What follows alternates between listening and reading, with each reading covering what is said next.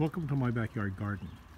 It's February 4th and I've got a couple things I'm going to show you that I have going on with the garden today. And first I want to show you, I had this row cover over my bed since fall, and right in that spot I had a bunch of radishes growing. So I picked those today and got that.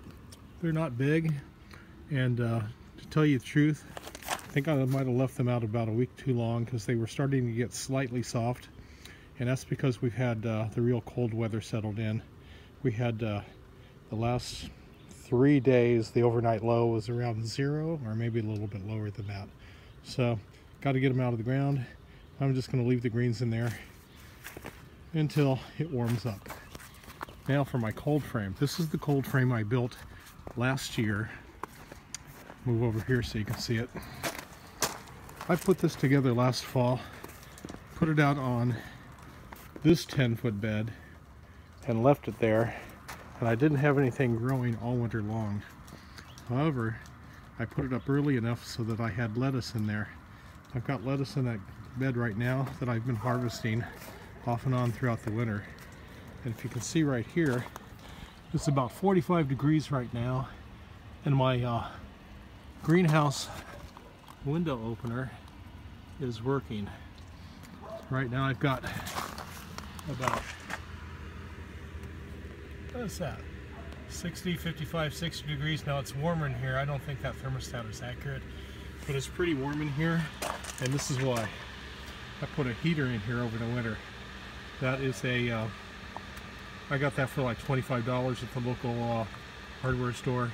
It's a 750 and 1500 watt just heater with a automatic thermostat and a fan. And what I did was, here I have weather stripping here and here because I've got a slight gap between this post and the lid, so that cord comes right in through there, nice and easy.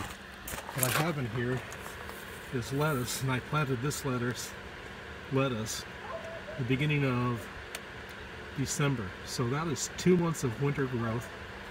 And then that lettuce over there is what I've been picking throughout the winter, and it's not much, but it gives me some fresh lettuce once in a while. Every 2 or 3 weeks I can go out and get a pound or so out of that.